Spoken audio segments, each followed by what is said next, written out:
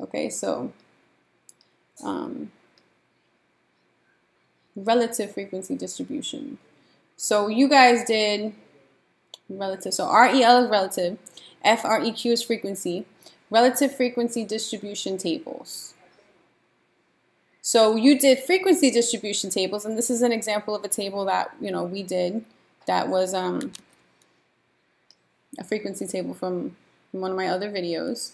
I'm going to extend it and do the relative frequencies to create a relative frequency table. And technically, if I want a relative frequency table, I wouldn't have this column here. This would technically be replacing this column, but since this is here, I'm going to use it. So relative frequency can be a decimal or a percent. So relative frequencies are, technically represented as percents or the decimal versions of percents. First of all, I want to know how many total data values are in this data set. And to do that, what do? I add up all the values, right? So I have 2 plus 13 plus 10 plus 3 plus 3. I have a total of 31 data values from this data set for this frequency table. I want to find the relative frequency of the first class. So if I'm creating a relative frequency table from a frequency table, I'm not changing the classes. I'm changing the frequency column into a relative frequency column. So this is, again, replacing this. So my first, let me just organize a little bit. My first relative frequency. So what I need to know is, what percent of the total represents a frequency of 2. So 2 data values out of the 31 total are in this frequency. So what percent are in this class? 2 out of a total 31. Well, let's do 2 out of 31. 2 divided by 31 is equal to, again, 0. So I'm going to take 3 digits to the right of the decimal, because if I want to convert it into a percentage, I want to the nearest tenth of a percent, right? So 0.065.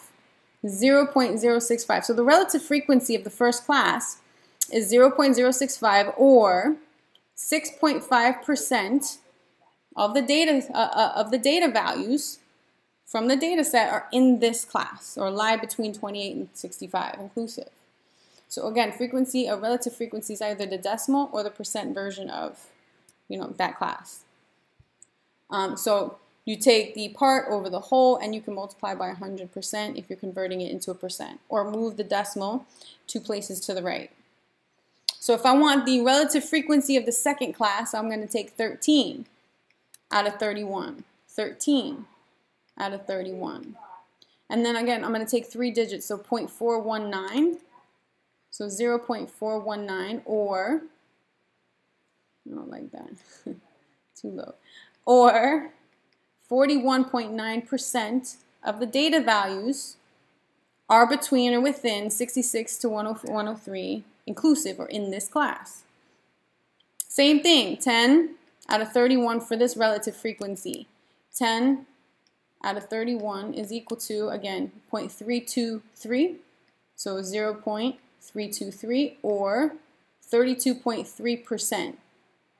These are my relative frequencies. Sometimes you're asked to do relative frequency in decimal, sometimes in percent. So, And then last but not least, 3 out of 31.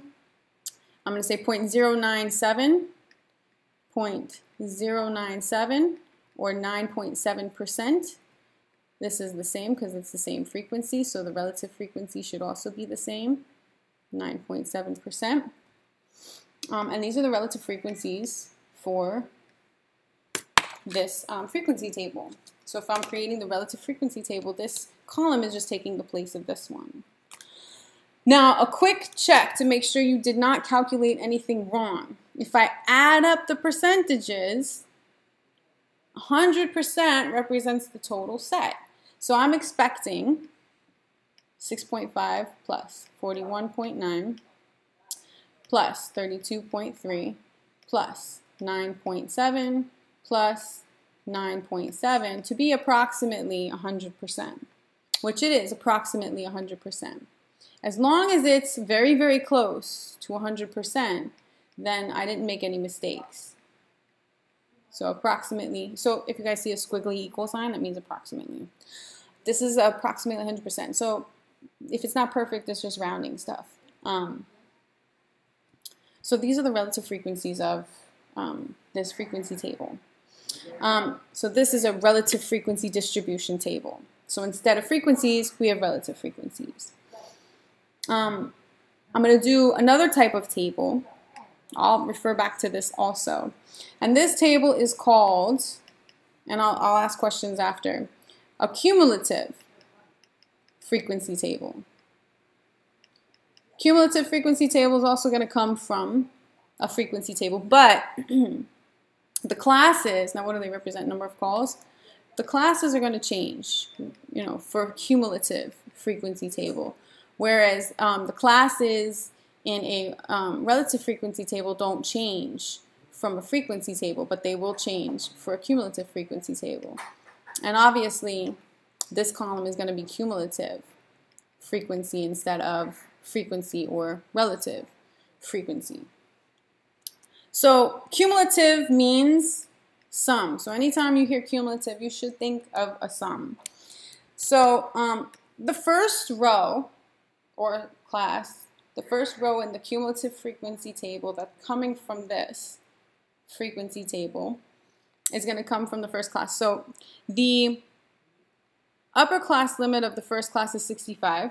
The lower class limit of the second class is 66. 2 represents the frequency or number of data values in this class between 28 and 65 inclusive.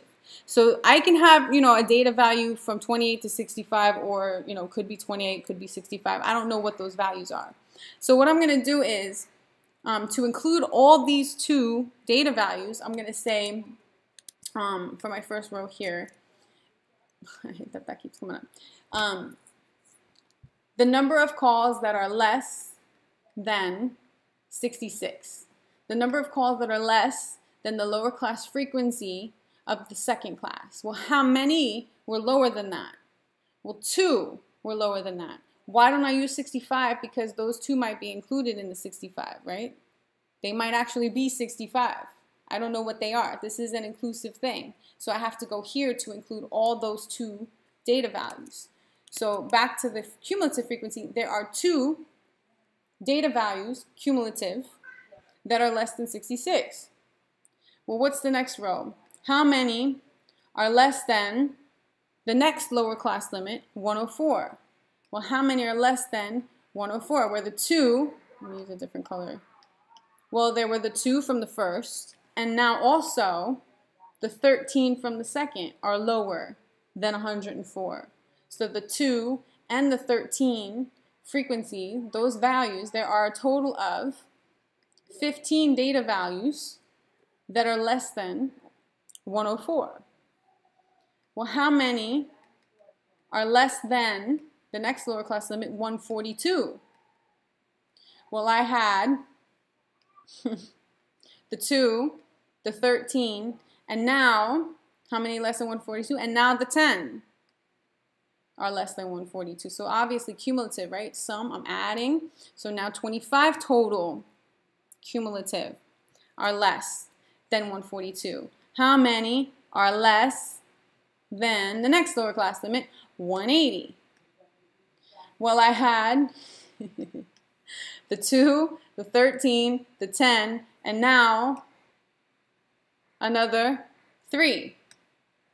So now there are 28 that are less than 180. Well, how many are less than, okay, now what's left? Well, I stop at 217 in my frequency table, but if I were to continue it, what would be the lower class limit here? It would be 218. So to continue, I'm going to use the lower class limit of the imaginary class coming after that. And I'm going to say, well, how many are less than 218 now? Well, I had the 2, the 13, the 10, the 3, and last but not least, this extra 3, adding up to a total of 31.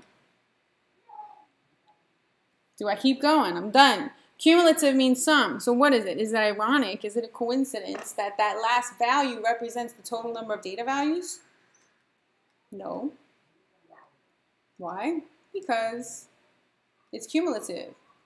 This is the upper class or the lower class limit of this class not existing on the frequency table. So it should include everything. So it should have 100% of all the data values or the total number of data values in that last row. This is called a cumulative frequency table. So if you think, or if you hear cumulative, you should always think of a sum.